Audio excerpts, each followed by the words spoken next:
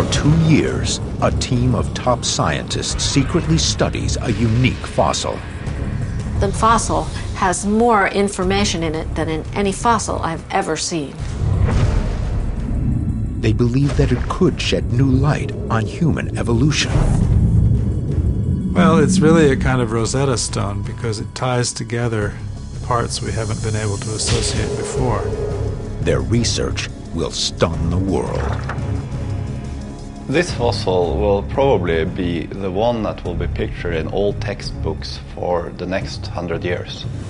They may have found the first ever link to human beings. In the moment when the results of our investigations will be published, this will be just like an asteroid hitting the Earth.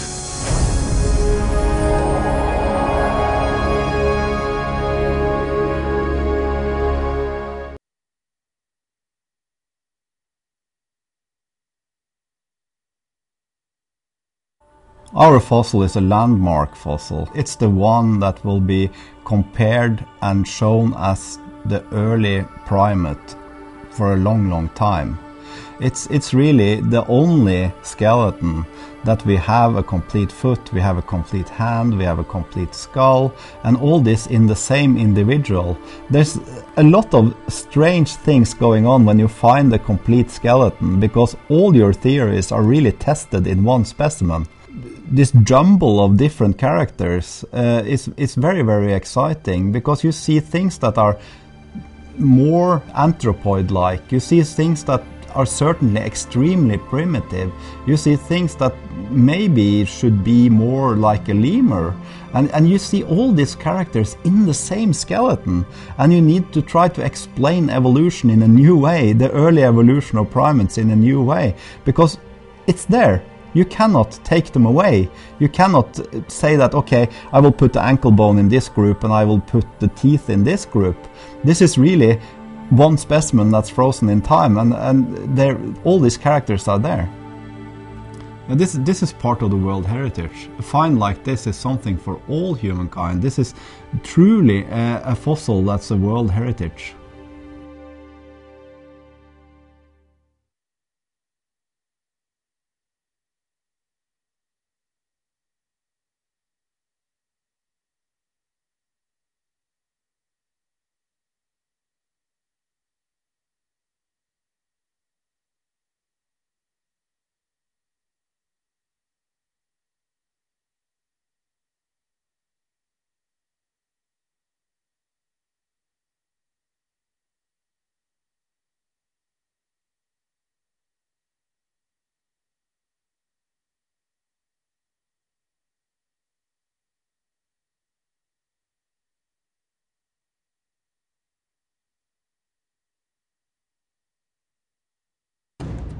For the team of scientists, Ida's fossilised remains are much more than just a frozen moment in time.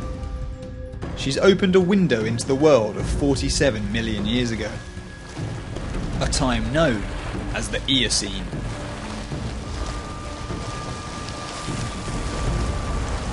The world was very different from today. There were no polar ice caps. Deep sea ocean currents weren't flowing. The continents were drifting. All factors that produced a much warmer climate than today. The Earth was experiencing its greatest increase in average temperature ever known, resulting in a jungle world, lush, warm and wet.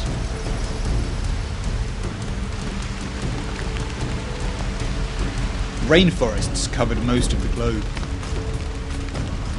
The Eocene period is really the critical stage for mammal evolution. It's when all the old-timers, they are still around, and the newcomers are coming strongly into the field. And of course the primates, they are thriving. There's so many different ones in the Eocene.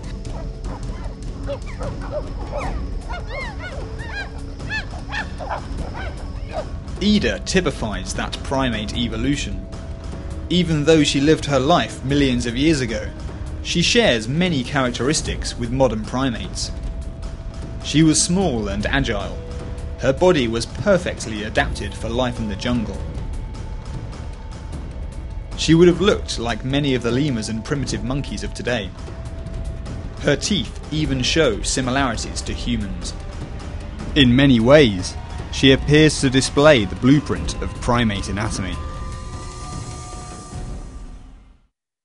To see what those who have been working in these fields for all their careers will make of this new sudden revelation. For some, it will no doubt confirm what they suspected.